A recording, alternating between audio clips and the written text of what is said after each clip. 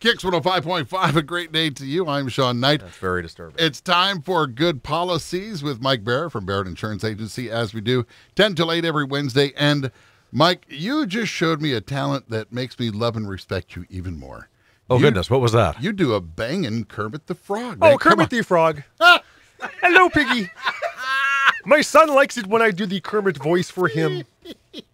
It ain't easy being green. Oh, my goodness. You didn't know that? Oh, yeah. Well, I did not know it was that. inspired by the fact that in the 90s, I think most country singers were thinking of Kermit when they were doing their songs. Well, Like, you had Clint Black. Yeah. You were actually mimicking his lyrics as Kermit and had me in tears. But, so, yeah, no, I thank you well, for thank that. you for the kind words, Sean Knight.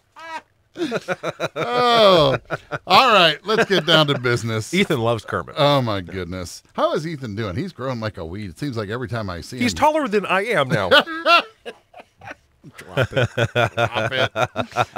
Oh, my goodness. I'm sorry. So, my first question for you was paying for a problem ahead of time and then getting reimbursed. If you get into like a car accident and you need to go get yourself a rental car and your insurance company is a little lagging and you have to just go do it yourself, is it better that you wait and they cover it? Or, yes, go ahead, explain. So, yeah, remember, with insurance, it is a contract, and with a contract lies in it kind of an order of business. Okay. And so, you know, it's not like you can go, well, this is a quick dent. I'm just going to go take it to my friend and have it fixed, and we'll just build the insurance company. It doesn't work that way. As much as people think it could, as much as the new technology of, hey, just take a picture of the damage of your car and voila, it doesn't work that way. There is a process. You remember there's big data out there, so companies can fairly easily understand what it's going to cost to repair your vehicle. Right. So they're going to go through the process of an appraisal, whether it be internal or external, meaning they either don't or do come to you. But if you go and get a rental car before a claim has even been assigned or authorized, you're kind of taking a chance of not getting a reimbursement for the time that you have it before the insurance company kicks in. So it's a process. Always, and I'm a licensed insurance agent, and when you have a claim, you work with a licensed insurance adjuster. So these people, that is their one charge, is to make sure that the process is following the course that it should, and that they're taking care of your needs. I'm still there to help. Being local, right. Yeah. You're that liaison. You're that comfort blanket for me. Exactly. It's going to be okay, and you're going to help me talk to that adjuster. Yeah, and if there's times that, and believe me, this has happened, if an adjuster or if the process is going less than unfair, the insurance, that the client calls and says, look, I just don't understand this, or I don't like this, or what can we do?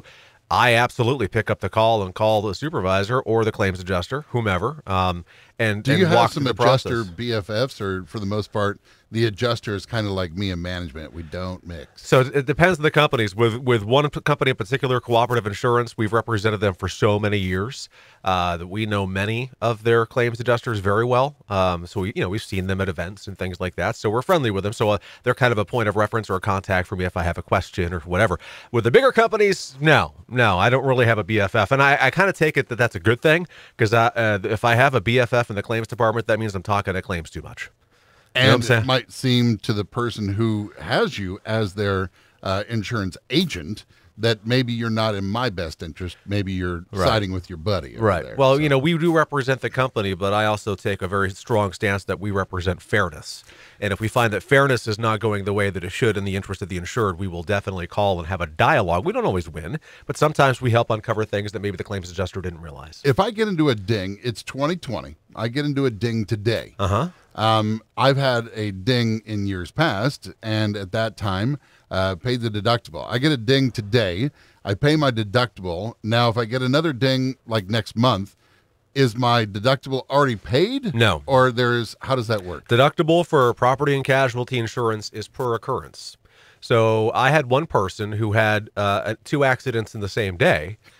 And the deductible applied to both And that's instances. my daughter, Chelsea. Hi, hey! Oh, but so a deductible applies per occurrence. So If you have multiple events causing damage or injury, but let's see, a lot of people have this misconception that a deductible applies to liability. So if you hit someone else's car and no damage to yours, or if you hit someone's car and there is damage to yours, yeah, you have a deductible for your physical damage coverage because you selected that, but you do not have a deductible for the liability portion that will indemnify the other party. Very interesting. Yes. If you'd like to find out more about this topic or would like to have your insurance reviewed by Mike, you can call Barrett Insurance Agency at... Just give us a call. That wasn't as good. Sorry.